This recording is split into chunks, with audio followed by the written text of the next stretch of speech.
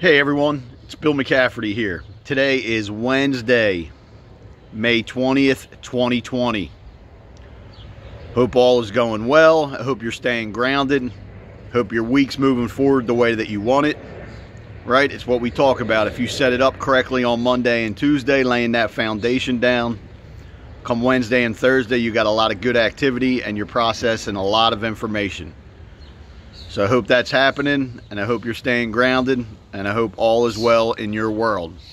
So like I do every Wednesday, I want to come on and give my Wednesday weekly nugget. Today's weekly nugget is routines and staying disciplined. Both words go together. They both influence one another. So that's why I'm going to talk today about routines and staying disciplined. What is a routine? Routines are regular procedures, activities, tasks, or duties done on a regular basis. You know, what are some examples of routines? I have routines both in business and in my personal life. You know, it's stuff that you do every day to kind of get your day moving. It's stuff that you do in business every day to keep your business moving. In business, I check my P.O. box every day. I check all my bank accounts. I have certain spreadsheets that I go to and kind of see what I'm doing. I have to-do list. They're all routines that kind of keep me in check and keep my day moving. Same in my regular life. There's certain things that I do every day. I exercise. I read a little bit.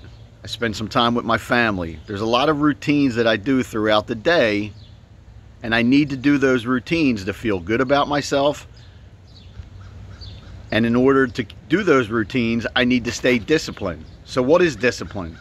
Discipline is the practice of obeying a set of rules or a set of routines of standard behaviors. It's a way to be able to control yourself. You develop discipline by creating routines, right?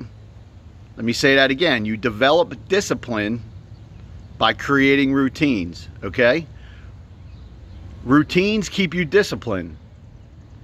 Being disciplined allows you to do your routines and move forward throughout the day, right? Think about those two words and how they kind of intertwine and how they kind of reference one another, right?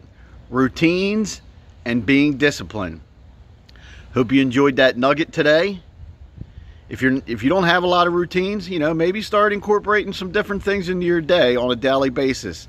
You know, you heard me talk about it before, the compound effect, right? Very similar, right? You need to be disciplined and you need to do those routines daily. So I hope you enjoyed that. Have a great rest of the day. Finish off the week strong, and I'll see you next time.